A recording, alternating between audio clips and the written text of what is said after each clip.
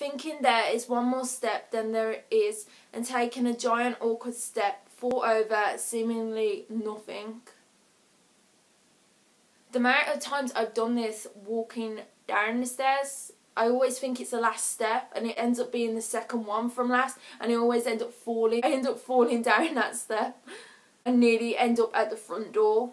At least it's not that awkward when there's no one around, but when there's someone around it definitely is awkward. But obviously I can also relate to this when I'm walking up the stairs, where you think I'm at the top step and you end up misjudging it and you end up slipping a bit, but you manage to grab on and hold on to the stairs so you don't fall all the way back down, because that would painfully hurt. Walking down a hallway, aisle, etc., and someone you know is coming towards you, but you don't want to make eye contact too soon, but you don't want to miss that window, so you look at them, quickly look away, then look up again a second later. That's like when you see someone you know walking down a shopping aisle and you're like, you look up just to see if they notice you, and then you keep casually looking up and it kind of looks awkward to anyone else walking past, but you're just going it is completely awkward. Being with people in a quiet room, taking a drink of water and having it go down the wrong pipe, causing you to launch it into a spastic coughing fit. Oh god, I've had that done to me. Like, you want to try and be quiet and then you're opening it quiet, you're looking around to make sure no one's noticing you, and imagine if you was in a library doing this and then you go to drink it and you're like, oh, this is fine. In your head you're thinking, oh, this is good, this is fine, it's just going down normal. And it ends up going down the wrong way, that you go, you end up spitting it out or something, like a spit take, and you go, and it goes out and everyone looks at you, and then you start going, you end up catching your breath and you're choking and everyone's staring at you and you're like, I'm okay, I'm fine, I'm not dying, I'm fine. Until it actually goes away or someone comes over to you to help you. Usually people just sit there and stare at you like, she's weird or he's weird. Why? Oh my god. That's awkward. Trying to walk past someone on a motorised scooter without looking like you're trying to race them. It's like trying to overtake them and they're on their scooter and they're going slowly past and you're like, what? Let's just casually try to walk past them, but make it look like I'm not speed walking to try and like go quicker than them, because this is just going to look even awkward, because they'll probably end up trying to turn up the speed on it and go faster just to, like, you're racing them. That would actually definitely be awkward. When something you're wearing or sitting on makes a noise that sounds like it could have been a fart, then trying to cover it up so everyone knows it wasn't a fart. That's so awkward, because it's like when you're sitting on a chair and it scrapes against the floor and it sounds like a fart and you're like, try to play it off, like you try to make the chair squeak again so that it doesn't make it look like it was a fart, but you can't. That's when it gets even awkward, I'd say. But like, definitely everyone has probably done this. You've done something, you've moved and it's just sounded like it was a fart, but you know deep down you didn't do it and everyone else is thinking you did it, so you're trying to like disguise it. It was not a fart. Imagine if someone just burst out and went, it was not a fart, my chair scraped against the floor. That'd make it even more awkward and embarrassing. Being stuck in the break room with a co-worker you don't know that well and forcing small talk while you wait to use the microwave. That's got to be embarrassing, because you don't know them, you don't know anything about them, and you just want to go in there for the microwave to put your food in and warm it up, and you're just like, yeah, hi, I'm Jess. I don't know if we've been introduced. What's your name?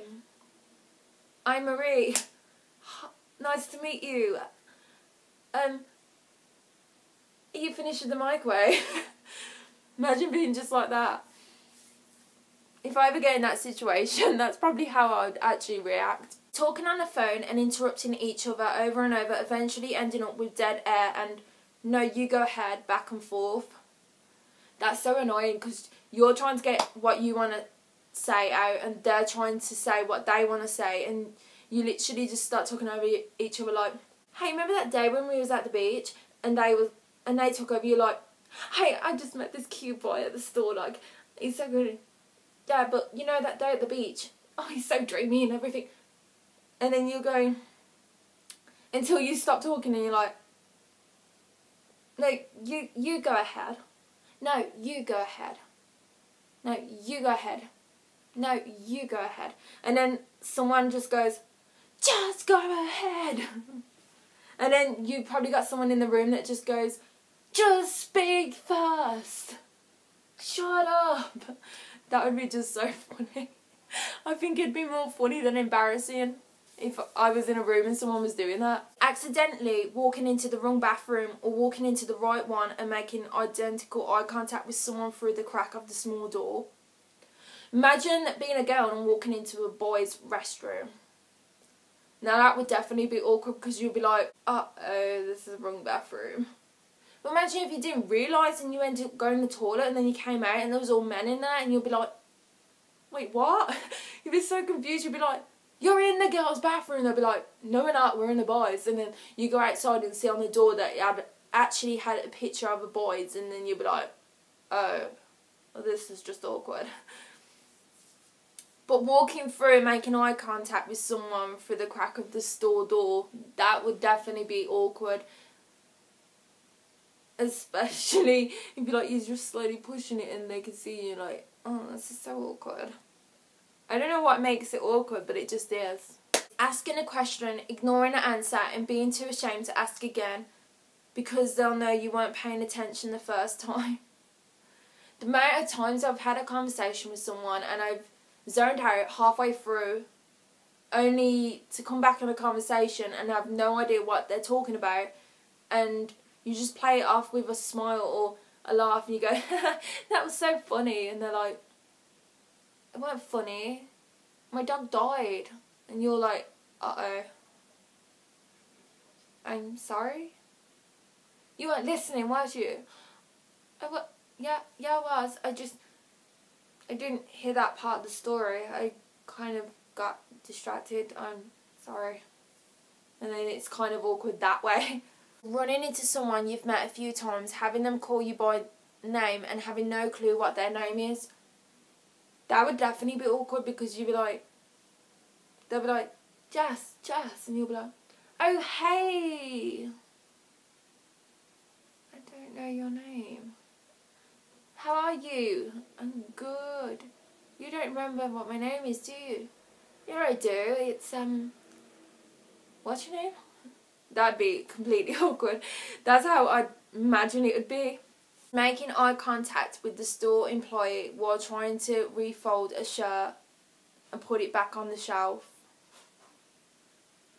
Yeah, or when you've dropped something off the shelf and someone at work there sees you and you have to casually just make out that you didn't do it and you just casually pick it up and put it back on with them still having eye contact with you because they clearly saw you drop it and you have to pick it up. Which some people probably would argue that it's their job to pick it up, but it's always kind to actually pick it back up.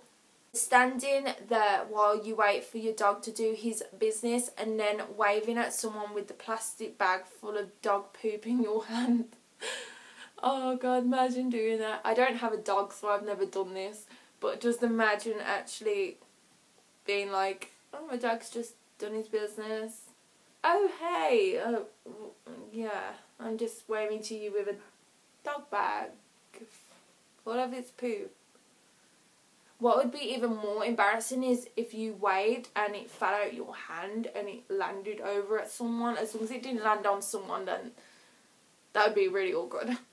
Being left alone with a person you kind of know yet have no interest in getting to know because while the third mutual friend steps out of the room. Yeah, so when you're with your friend and they bring someone that you don't know and they go, I'm just going to go to the bathroom. So you just sit there with their friend, and you're just awkwardly sitting there like, do I make contact? Do I say something? Maybe I should say hello, and it's really awkward. The complex decision-making process of figuring out the right time to go to the revolving door, and if there's time to go in there with someone or wait it out. Them doors are annoying, like they go round and round and you're trying to get in, and then they either go too slow or they go too fast, and you end up somehow mistakenly keep going round in circles. And especially if you see something that looks like it's on the outside and you're going round and round and you're thinking, where's the outside? You're trying to get in and you keep seeing the outside and you get confused. Oh my god, you'd be so dizzy. Having the toilet clog or not flush anywhere other than at your own house and being forced to let someone know. Oh my god, that would be so embarrassing. Imagine going into a toilet because you was desperate to go, only to realise you didn't have toilet roll in the cubicle where you were, and you have to ask someone, hey, can someone pass me some toilet roll?